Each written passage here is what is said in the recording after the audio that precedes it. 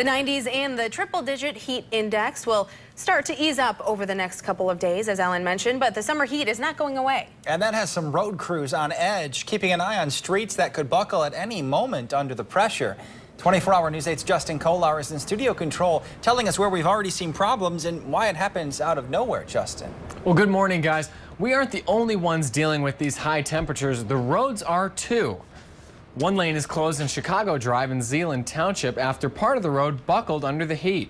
This one caused multiple accidents when it happened. We'll let you know when that one gets opened back up. And here's the scene in South Haven this morning. A big crack on the northbound ramp to I-96 from westbound Phoenix Road. Police tell us it's closed for now until crews can fix it.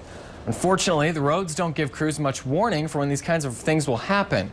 Roads are usually built in smaller sections that allows the pavement to expand when it gets hot. But when it gets really hot, sometimes they run out of space, and the pressure causes the buckle.